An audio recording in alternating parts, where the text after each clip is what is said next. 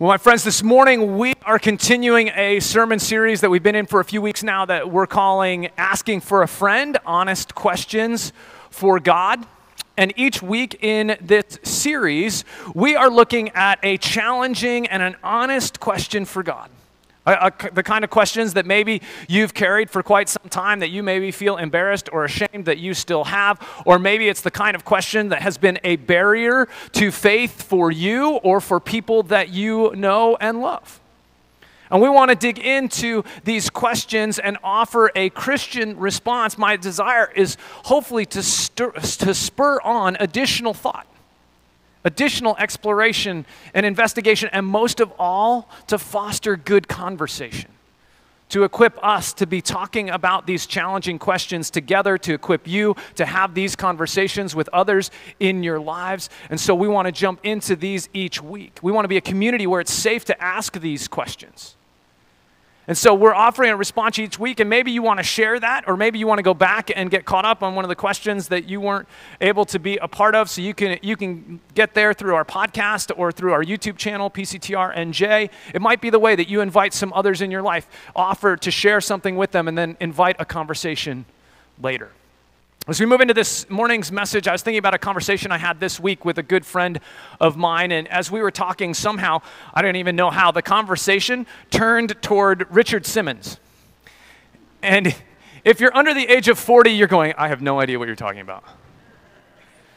And so let me give you a picture. This is Richard Simmons. This is, in fact, the picture that if you go to his website, richardsimmons.com, this is the picture that greets you. And so I'm just giving you what he is giving the world. And in the 80s, Richard Simmons inspired so many people to start moving their bodies, right? To get involved in fitness and exercise. He was so positive and so inspiring that so many people who didn't consider themselves athletic in any way started to move onto a journey toward self-care, toward health, toward fitness. And so, I mean, he's certainly iconic. And as we're talking about him, I went to his website and it became an incredible waste of time because that's what the internet's good for. And I ended up on his shop and started to look at what's for sale. And I found, actually, there are Richard Simmons Funko Pop dolls. Now, if you're over 40, you may not know what that means. But here is Richard Simmons. You can see the incredible likeness. These are a couple of the options for his Funko Pop dolls. If you go to the next one, though, I saw this one. And what you can't probably read is that his tank top says, "Sweatin' to the oldies." This Funko Pop doll, though, is only available at Target. It's exclusive to Target, but fortunately for you, it is at the Target in Toms River, so you can head there after the service. So rest assured, it's fine. It's funny, I happened to notice that this was exclusive to Target, and it's actually the second thing this week that I noticed was exclusive to Target. I was over there the other evening getting some ice cream, and I noticed that there's all these flavors of Ben & Jerry's that for some reason are exclusive to Target. And I was like, man, Target has got the inside track on some really amazing things. And I was thinking about this idea of exclusivity, and we like it. We even love it when we're in the know, when we're on the inside. But we start to get a little uncomfortable with it. We don't like it so much when we're on the outside, and exclusivity especially becomes a problem for so many when it becomes about matters of spirituality, faith, and religion. Often we prefer not making exclusive claims about life and faith. We prefer not to draw firm lines or have to take firm stands. We know that it often leads to conflict. And for many, this idea of the exclusive claims of religion have led particularly so many people to ask the question about the Christian faith: how can Christians claim there is only one true religion? How can Christians claim that theirs is the one true religion and that everyone else's religion is false? And even more, because of that claim, aren't Christians just hostile toward people of other faiths than those who don't agree with them? These are very real questions. We want to try to move into these this morning. We're going to jump into the Gospel of John as we look at this issue of exclusivity. And if you want to follow along on the screen as we read this morning, I invite you to. We're going to jump in starting in John 13, verse 33. And these are the words of Jesus. My children, I will be with you only a little longer. You will look for me, and just as I told the Jews, so I tell you now, where I am going, you cannot come. A new command I give to you, love one another. As I have loved you, so you must love one another. By this, everyone will know that you are my disciples, if you love one another. Simon Peter asked him, Lord, where are you going? Jesus replied, where I am going, you cannot follow me. You cannot follow now, but you will follow later. Peter asked, Lord, why can't I follow you now? I will lay my life down for you. Then Jesus answered, will you really lay down your life for me? Very truly, I tell you, before the rooster crows, you will disown me 3 times. Do not let your hearts be troubled. You believe in God, believe also in me. My Father's house has many rooms. If that were not so, would I have told you that I am going there to prepare a place for you? And if I go and prepare a place for you, I will come back and take you to be with me, that you also may be where I am. You know the way to the place where I am going. Thomas said to him, Lord, we don't know where you are going, so how can we know the way? Jesus answered, I am the way, and the truth, and the life. No one comes to the Father except through me. If you really know me, you will know my Father as well. From now on, you do know him and have seen him. This is the word of the Lord. Thanks be to God. And let's pray as we move into this together. Heavenly Father, in these moments as we seek to hear from you, will you send your Spirit to guide our thoughts, guide the meditations of our hearts, and Lord, if there's anything that I say that's not of you, may you cause it to be forgotten, to fall away, so that all that's left is what you intend to say. It's in Jesus' name that we pray. Amen.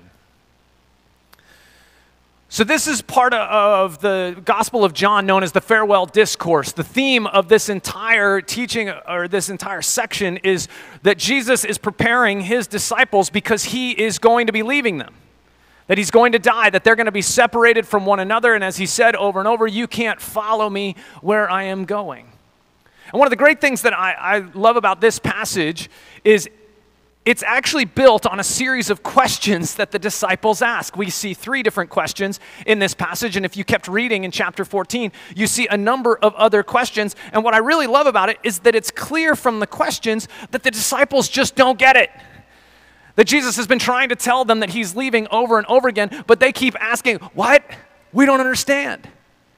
And yet they still feel free to keep asking, and Jesus patiently, gently, graciously, but directly answers their questions, and in this way, I think, models some of what I hope this series is doing for us. But Thomas asks him the question in here, Lord, we don't know where you are going, so how can we know the way? And in response, Jesus offers, I think, one of the clearest, boldest statements of his entire ministry. He says, I am the way, and the truth, and the life. I mean, this is just like we talked about last week when we were talking about the truth. We know that there's a huge difference between a and the. That definite article means something. You know, I live about 5 minutes from here, and I think there's probably at least 10 different ways that you could go to get to my house. And I can take any one of those ways, but some are more efficient than others, and as an engineer, I get a little twitchy when I start taking the long way, and so I really try to take always the most efficient way, and for me that becomes, you know, the way of choice, but it's still only a way, it's not the way. It's if there was only one way to get to my house, that would be the way, not one among many. And Jesus is saying so clearly in this passage that he is the way, not a way. And here's what he doesn't say. He doesn't say, do what I say, follow my teaching, and that will be the way that you get to heaven. He doesn't say, if you are good enough, if you take my principles seriously and you put them into practice, then that will get you to heaven. No, he says, I am the way. I am the path, I am the road, I am the door through which you must pass. It's not about your performance. It's not about your religious achievement. It's not about your moral goodness. It's all about me. I am the way. There is no other way. You can't get to the Father except by me. You will just get lost. No one gets to heaven on their own. Jesus is saying, I am the way. He says, I am the truth. In other words, it's not that Jesus just tells the truth. He is actually the truth, the absolute truth embodied. He is absolute reality in the flesh. This is an exclusive claim that he is the truth. There is no other truth that is contrary to him, that is outside of him. We actually see the truth revealed in him. He goes on and he says, I am the life, the life. And that's such a full word, meaning, yes, he's the source of the life that we live, but he is also the source. He is eternal life. He is the life also that is full and rich and beautiful here and now. He is the life that we long for. And he's making these exclusive claims. He is the way, the truth, the life, and then he caps it all off and just makes sure it's abundantly clear. No one comes to the Father except through me. I mean, there's no wiggle room here. These are exclusive claims. There is no wiggle room to get out of this honest question. How can Christians claim that there is one true religion? It's because of this. It's because Jesus says so. There's no wiggle room. We can't just reject the question by saying, no, the question, they don't understand. They're misinformed. That's not what Christianity is about. No, it is. These are exclusive claims that Jesus is making. And so we have to figure out, how do we grapple with these claims? And exclusive claims are hard, especially when it comes to matters of faith and religion.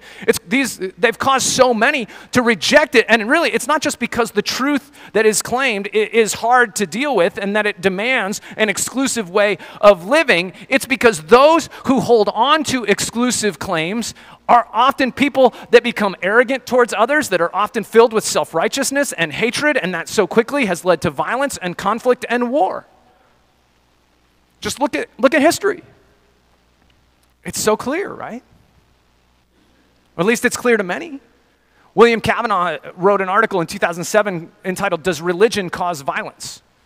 And he actually argues against that it's not just religion that caused violence. It's so-called secular ways of living have also brought on incredible amounts of violence in the world. But he cites a book in this article by a man named Charles Kimball, and the book is entitled, When Religion Becomes Evil. Now, this is one of many books that came out in the post 9/11 years, grappling with the atrocity that we all remembered just a couple weeks ago. And in that book, Kimball makes the claim, he says, it is somewhat trite, but nevertheless sadly true, to say that more wars have been waged, more people killed, and these days more evil perpetrated in the name of religion than by any other institutional force in human history.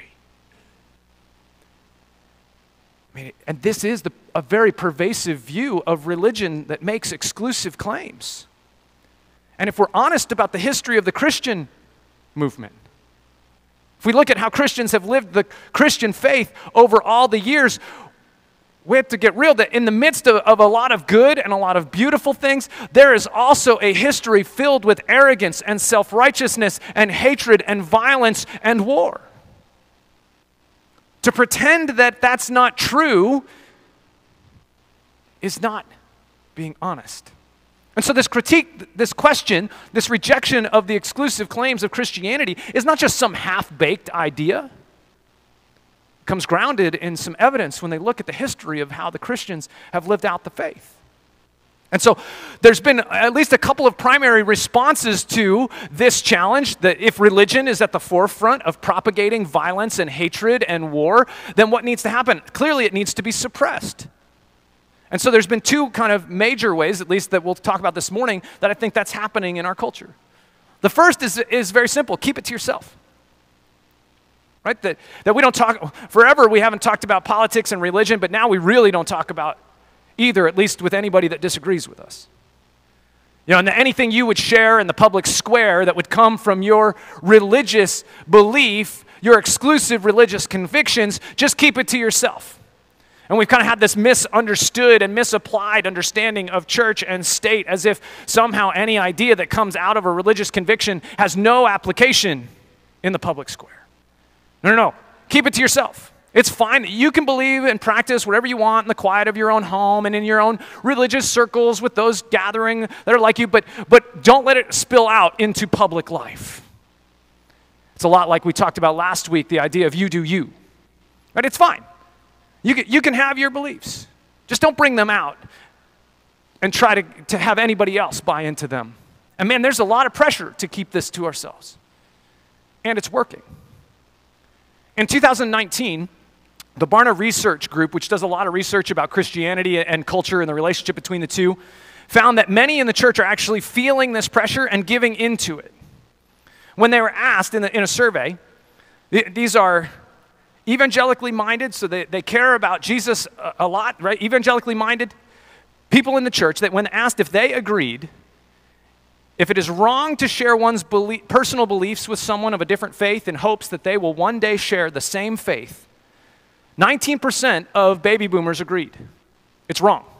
27% of Gen Xers believed that it's wrong, and 47% of millennials believe that it is morally wrong to share your faith with someone else in the hopes that someday they too will come to share the faith that you believe. It is morally wrong. That's the pressure. Keep it to yourself. And the pressure's working. But here's the problem among many. What if there is good in the exclusive claims of that religion?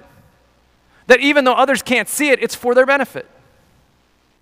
All right, a number of years ago, I was at a training with an organization called Food for the Hungry, and they do developmental work in the poorest countries, in the poorest places of the poorest countries in the world, and they're working on teaching sustainable practices in agriculture and health and sanitation, and it all comes from, for them, a Christian worldview, but they're not just excluding those who don't hold to a Christian worldview. They're trying to teach this way to help develop. And they were telling a story in this training about a group that had gone to tribal Africa, and there's this group of nurses that were teaching all about science and germs and about sanitization and trying to help address the incredibly high infant and child mortality rates. And they're teaching, and they can't seem to get any traction. And then one day, one of the locals who had formed a relationship with the nurse said to her, "Hey, do you want to know how it really works?" And what? How people get sick. And of course, the nurse is kind of put back by this, but is curious and says, "Sure." And she was informed that at night, one of our enemies comes to our window and puts a curse over the people in the house, and that's why they get sick. And so to help them get well, you've got to break the curse. That's how it really works.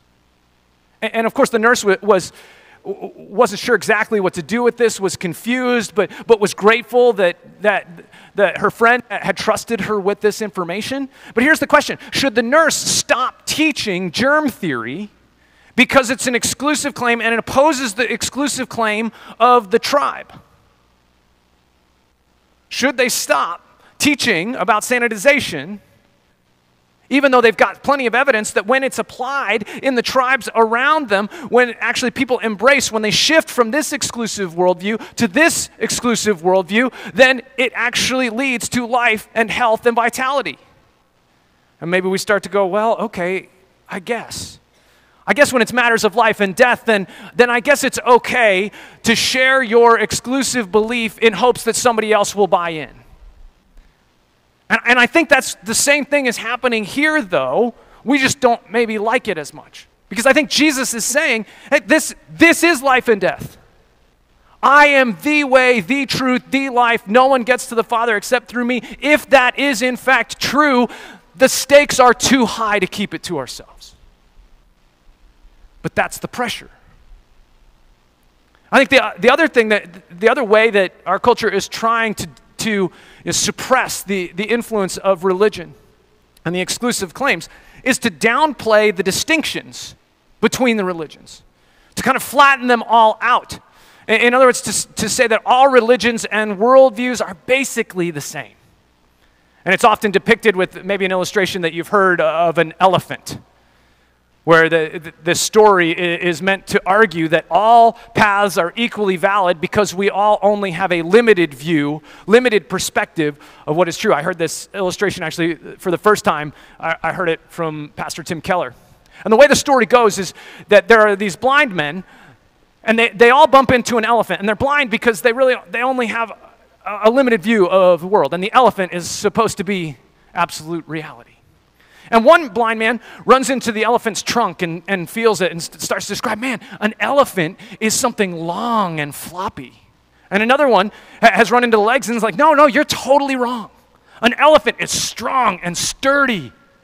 Another has run into the side and the flank and says, no, an elephant is big and smooth. Man, it's incredible. And another says, yeah, you're right, it's smooth, but you're wrong. It's not firm, it's floppy. They ran into the ears.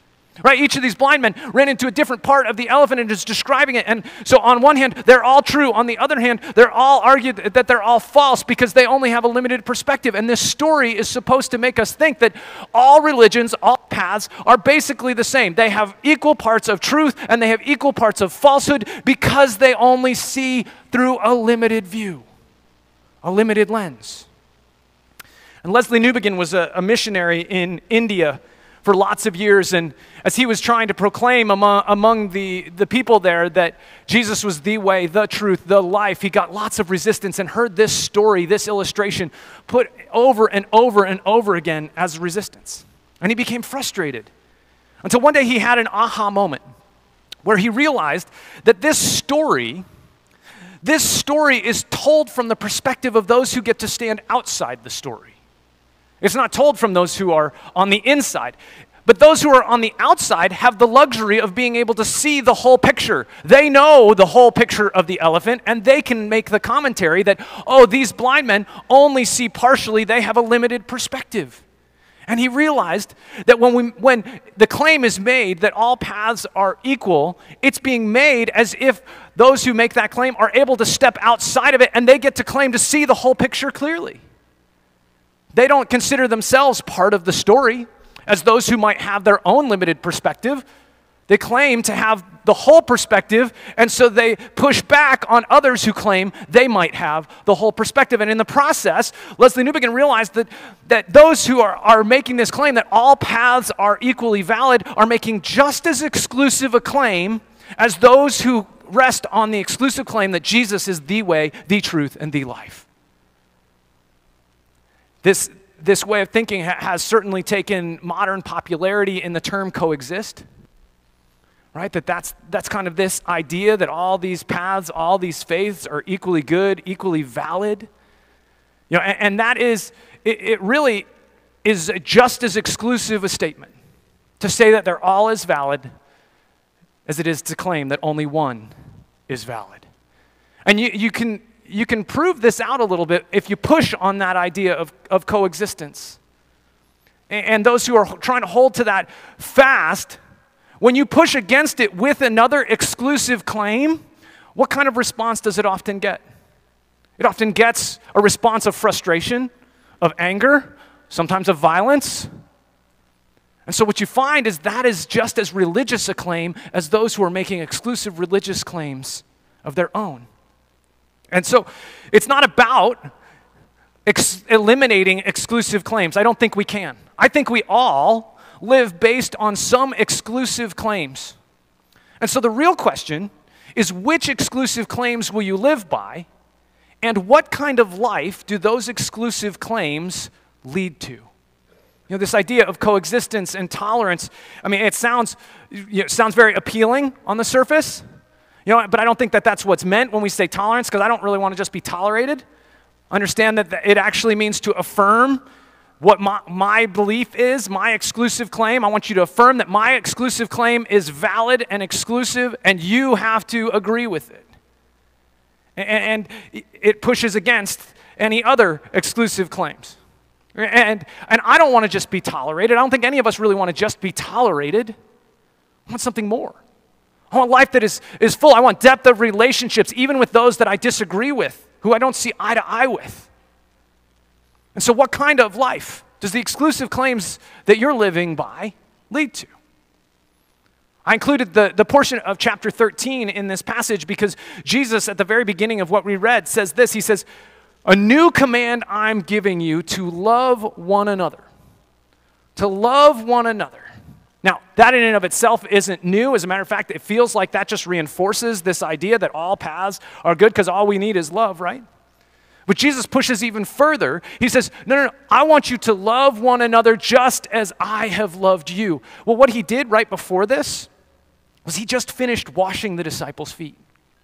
Their muddy, dirty, stinky feet.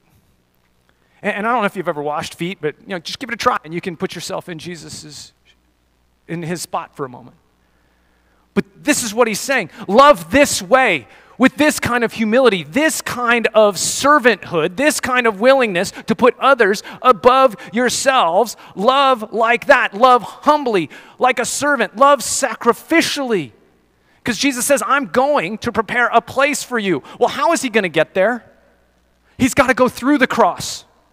The only way for Jesus to make a way for them is to go and die the death that they should have died in their place, to open up access to the Father, to the absolute truth, to life itself. And he's saying, love one another like that. That's the claim. The exclusive claim that I make on your life, on this exclusive truth, is to love one another like that. And some might hear that and just go, yeah, well, that's why, it just reinforces why I hate exclusive claims. Because look, Jesus is saying to love one another. And that's what all exclusive claims do. They create an inside group and an outside group. And it's always about taking care of those who are on the inside, those who are right, taking care of your tribe. And it always becomes this place of self-righteousness, this place of looking down their nose on everybody else, a place of hatred and judgmentalism, and it becomes so hypocritical, and it's so easy to justify on a slippery slope to violence for everybody who disagrees. Well, if you only had John 13, I still think it would be hard to argue, but if we put right next to that Matthew 5, which we read a little bit earlier, and you get the Sermon on the Mount where Jesus says so clearly, he says, you've heard it said, right? You've heard it said to love one another and hate your enemy. Love your brother, love your neighbor, but hate your enemy.